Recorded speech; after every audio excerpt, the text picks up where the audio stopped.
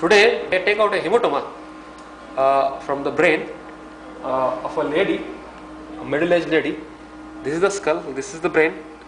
She had an infarct on this side earlier. Now she has a blood in this area. Now if you see, there's a layering, there's a bleed inside on the left side of the brain. So she has got a right side significant weakness, and that's why we are trying to remove this hematoma under neuronavigation guidance, computer guidance. We have just opened this much.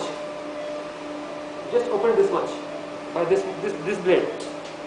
So this is whatever size, and we try to remove the hematoma completely.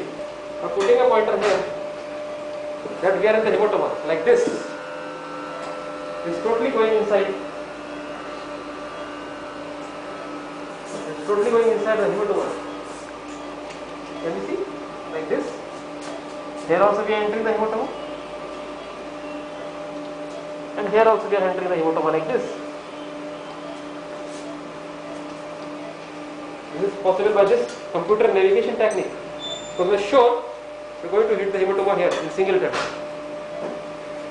Now let us make a hole like this much hole.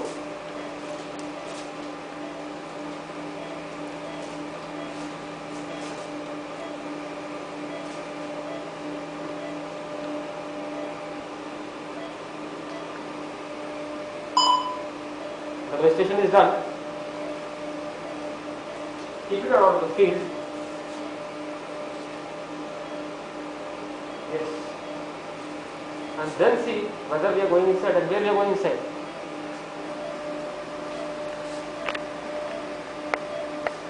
Now we are going inside there like this.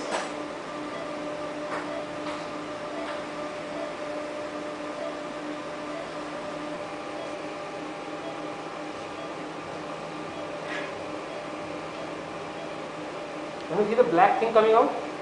This is completely the black clot inside. It's coming out. Can you see this? This is completely black, organized hematoma which is coming out. This is what you wanted. Put the clot from here.